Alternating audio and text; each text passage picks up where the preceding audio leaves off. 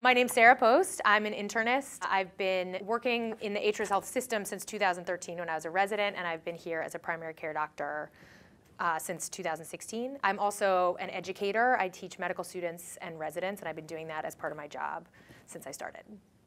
What this organization does really well is for students and trainees and other learners who come here, they get a chance to see real-world practice of primary care, and I think it's really invaluable for them to come and see that longitudinal relationship that the clinicians here develop with their patients.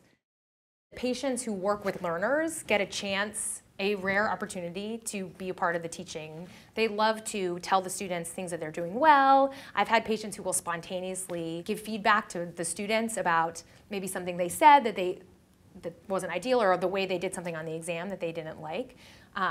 That is so important, this is like such a foundational time for students and for all learners as they develop their practice. And so for patients to be able to participate in that, I think is a great opportunity.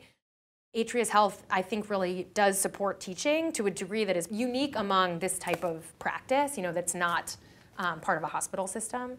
And in particular, the way that they, like for instance, if I am teaching students, I get a little bit of extra time in my schedule to support being able to have the students spend time with the patient and to spend time teaching with the students. If primary care is what you want to do with your career, this is a place where you can really see what it's like to do that as your career when you're still in training.